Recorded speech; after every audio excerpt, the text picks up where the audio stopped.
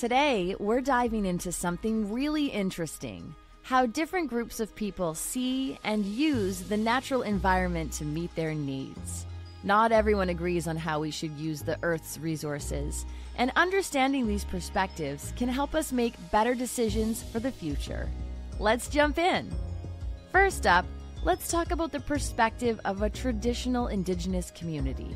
For many Indigenous peoples, the land is more than just a resource. It's a part of their culture, identity, and way of life. They often view the environment as something to be respected and protected. The land provides them with food, medicine, and materials for shelter, and they have a deep spiritual connection to it. Many Indigenous communities practice sustainable living, taking only what they need and ensuring that the environment can continue to provide for future generations. For them, the natural environment is a shared resource that belongs to everyone, including the animals and plants that live there. Next, we have the perspective of an environmental organization. These groups are often focused on protecting the environment from harm and ensuring that natural resources are used sustainably. Environmental organizations might be concerned about issues like deforestation, pollution, and climate change. They believe that the natural environment has intrinsic value, that it's important just because it exists, not just because of what it can provide to humans. These groups often advocate for conservation, protecting endangered species, and reducing the impact of human activities on the planet. For them, using the environment should be done carefully with the goal of preserving it for future generations. Now, let's consider the perspective of a multinational mining or forestry company.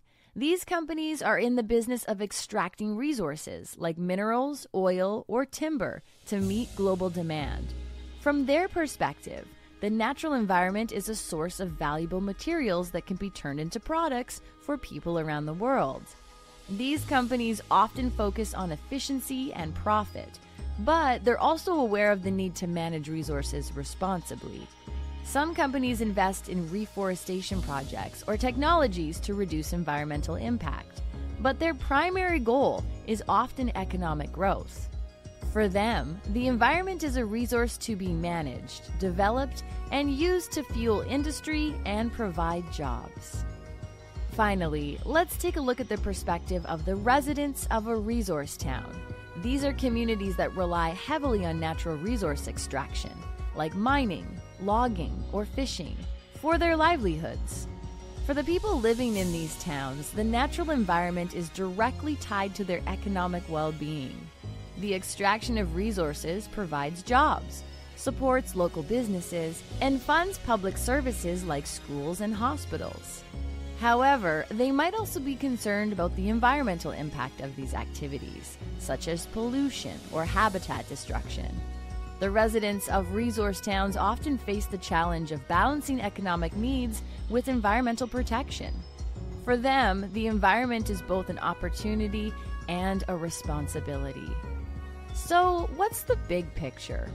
Different groups have different perspectives on how to use the natural environment to meet human needs.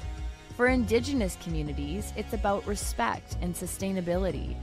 For environmental organizations, it's about protection and conservation. For multinational companies, it's about resource management and economic growth. And for resource towns, it's about balancing jobs and the environment.